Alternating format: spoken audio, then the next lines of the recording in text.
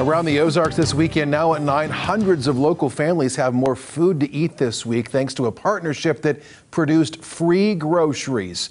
Convoy of Hope and James River Church teamed up for this grocery giveaway you're seeing.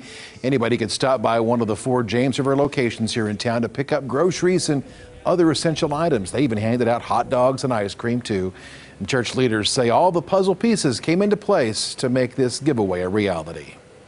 Thousands of pounds of food are going to be given away today, and just between all the campuses. And really, that's just been such a blessing. We've had people give donations, and the partnership with Convoy and the people of James River Church have made it possible. At one point, we were not sure we were going to get all the food, but God brought all the things together so we could have enough to give away for everybody.